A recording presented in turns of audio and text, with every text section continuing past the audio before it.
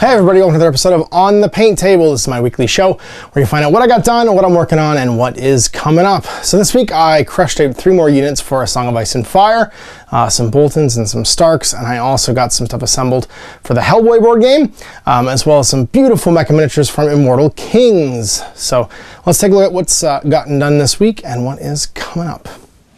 So, the first here is the done pile, 36 miniatures, 3 units for A Song of Ice and Fire. I finished off my Bolton Cutthroats, which rounds out my 40-point list for Boltons, Double Flayed Men, Bastards Girls, and this unit with, who is it? I've got Varys and Peter Baelish, and then NCU Roos leading everything, or I can also take, because it's 0 points, but I have 1 less activation then, Ramsay and Theon as my commander. And I also finished some Cranog Trackers, great little skirmisher unit with some janky shoot tactics that unlock a lot of cool stuff in the Howlin' Reed tactics deck too for the Starks. I've been using Reed a lot because he gives you another activation because he is an NCU commander and his deck is pretty sweet. And then finally, the legendary Umber Great Axes. They're the unit deleter of this game.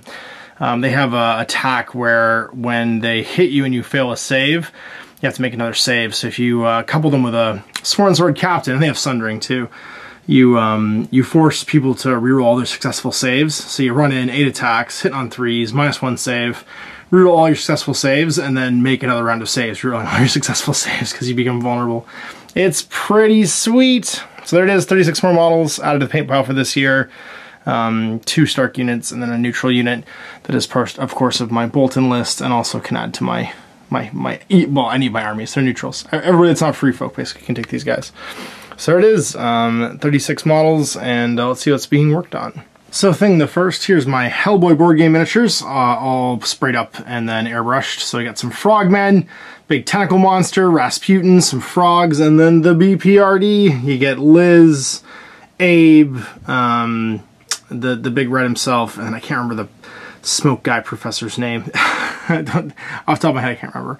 And then you get 12 frogmen, some frog swarms, a giant frog, and tentacle monster, because you gotta have a tentacle monster if it's gonna be Hellboy. I'm pretty jazzed about this. It's a 1 to 4 player game, so I'll be doing Let's Play the next couple weeks once all the stuff's painted. I basically need to get at least 2 of the heroes done, and then all the frogmen, the frog spawn, and the giant frog.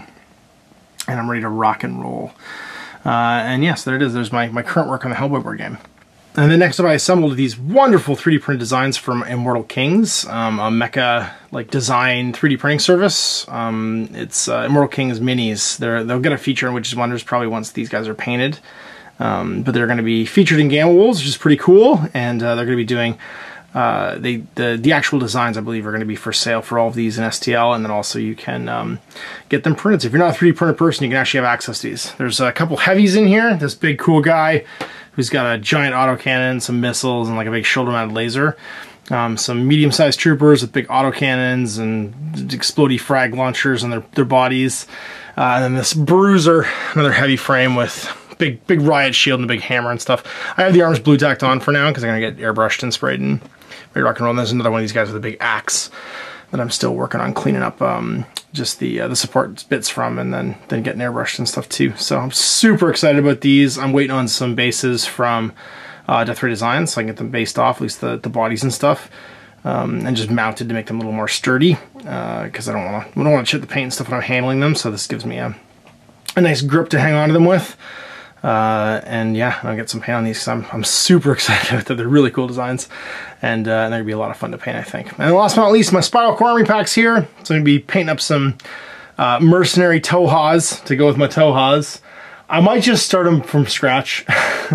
I need to get new specialists. I might just do the bases fairly similar, so not the same deck plating I have it on my Toha. But still in a brown and stuff like that, an indoor-outdoor thing, or maybe just put some patches of tech stuff on them. I'm not sure yet.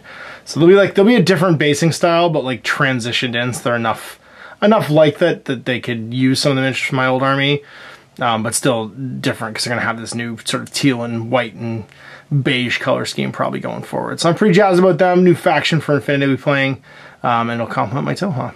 So there you go, another 36 miniatures done and dusted and on the books for 2019. I'm pushing 200 at this point. No, I'm pushing 300 at this point. which is pretty good because we're in May. So we're a third of the year done, and I'm not, if I'm close to 300, I'm close to my goal, because I need to get 900-ish done for the year, because it's 886, I think is my goal. So getting close to 300 is a good thing. And yeah, we'll see how we'll actually do. So we'll see you next week for more On the Paint Table. You can check out Widgets and Wonders tomorrow. Till next time, I'm Ash. Have a great evening. I hope you enjoyed that video. If you want to support the channel, of course, like and subscribe and hit the little bell below to get notifications when I post future content. I do post stuff 7 days a week. If you want to support the channel further, you can, of course, buy a t-shirt through Spreadshirts, buy a measuring gauge or objective markers from Death Ray Designs, or, of course, most importantly, there is Patreon. Patreon is what makes all this possible, keeps the lights on, pays for the studio costs, pays for the equipment, model costs, and everything else, and most importantly, puts food in my kids' bellies and a roof over their heads. Big thanks to everyone, past, future, who supported me. I do this stuff because of you guys, and of course, I will continue doing it as long as I can.